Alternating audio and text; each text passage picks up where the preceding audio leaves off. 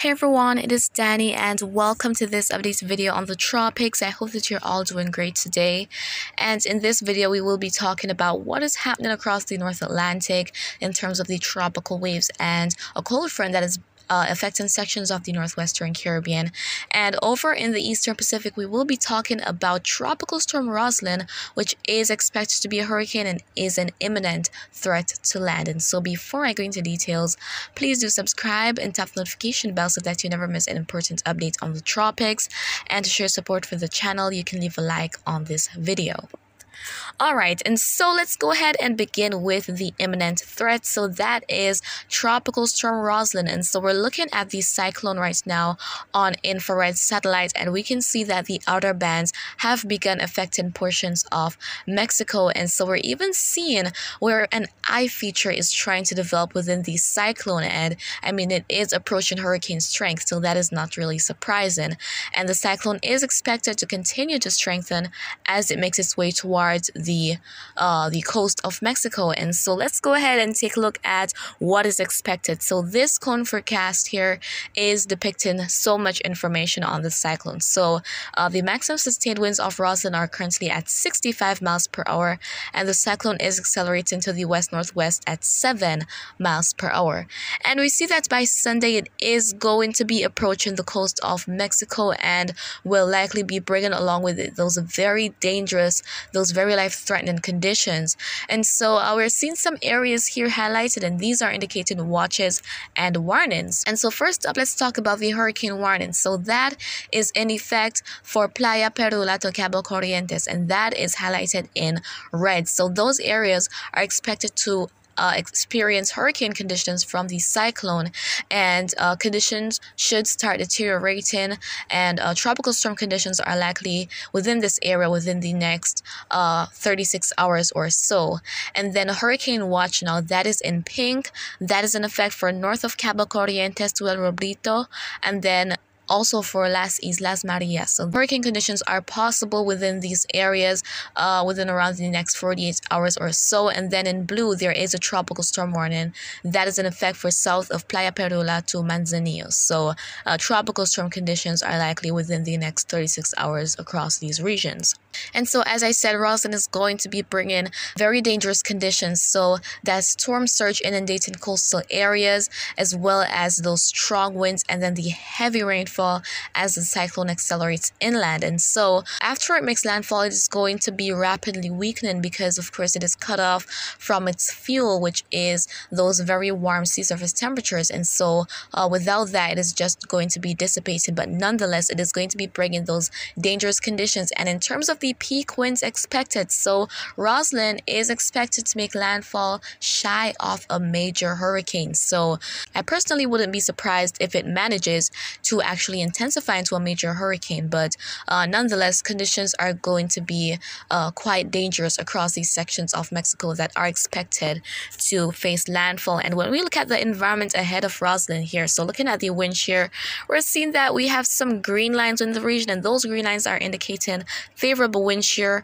whereas the yellow means neutral and the red means unfavorable. So Roslyn is in a favorable environment for the most part in terms of the wind shear, and then definitely for the sea surface temperature. So we're seeing this 29 Celsius isotherm, 28 Celsius, and some areas of 30 degrees Celsius at the max. And so tropical cyclones just need 26.5 Celsius in order to be in what is considered a favorable environment for intensification. So Roslyn definitely has that in place, and we can see here where it is likely that the cyclone will just keep strengthening as what is anticipated. So if you're in Mexico, please take all the necessary precautions and stay safe, and do not take any unnecessary risks, because especially in terms of all that rainfall, that is usually the problem with any landfall and tropical cyclone. It is the water, be it from the surge or the inland flooding due to the heavy rainfall, guys. So please stay safe.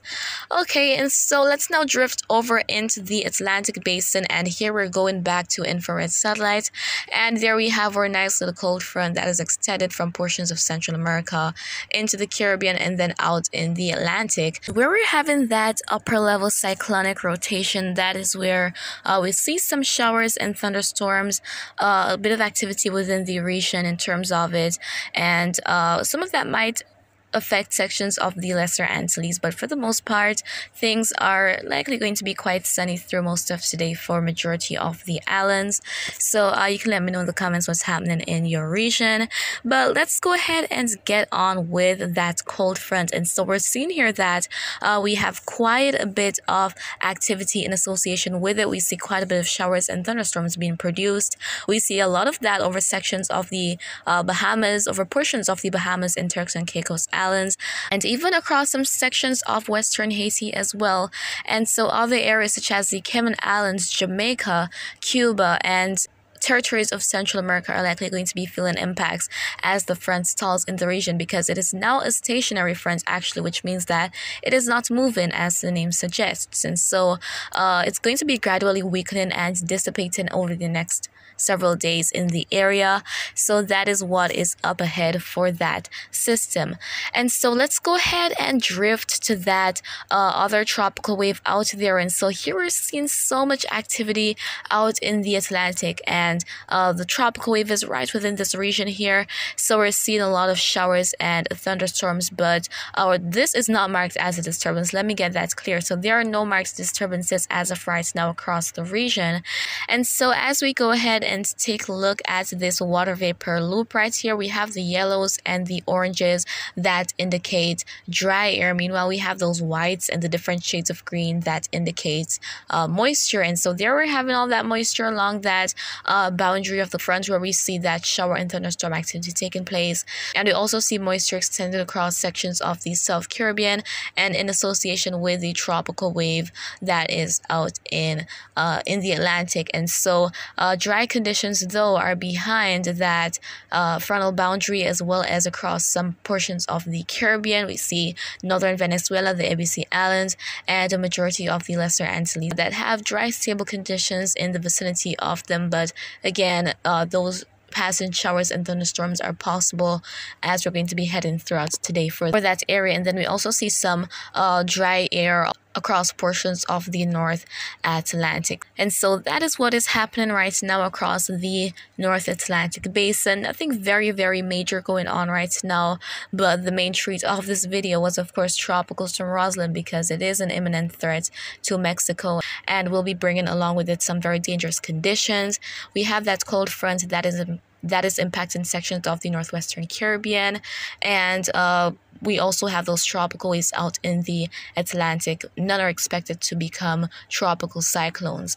And so I'll be keeping you guys updated as time goes by. And if you have any questions, you can leave them down in the comments. And you can also share your thoughts there. And of course, remember to always be weatherwise.